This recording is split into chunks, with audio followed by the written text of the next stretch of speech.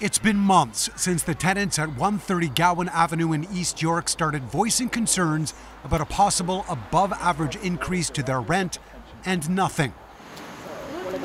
So they're taking it to the next level. Tenants have been sending emails to PSP and calling them to bring attention to the situation and demand that the above-guideline increase application be withdrawn.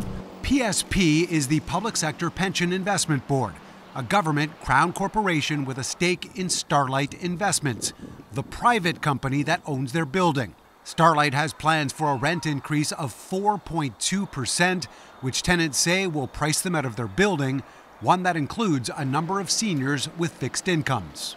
If we didn't have this association to kind of help out with the other older generation, they might be paying something that they shouldn't have been paying for. In an effort to raise their voices, tenants tried to hand-deliver a letter to one of PSP's board members in Toronto last week, but have heard nothing since. They've been trying to reach out to PSP Investments, and so far they've been ignored.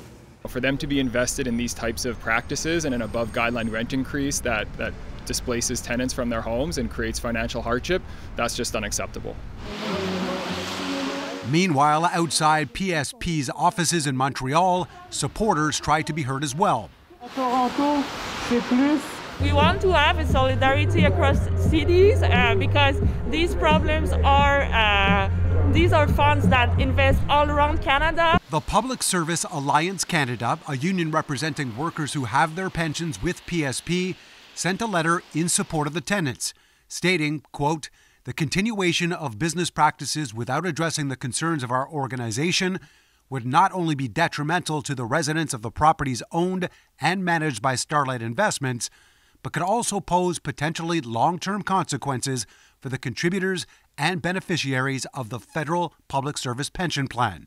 CityNews has also reached out to PSP and haven't received a response. So far, PSP Investments has completely ignored the tenants and their calls and emails regarding the situation, but the hope is that, they'll come to understand that what they're doing is unacceptable. Until that time comes, tenants vow to continue the fight against Starlight, who claims the rent hikes would cover renovation costs.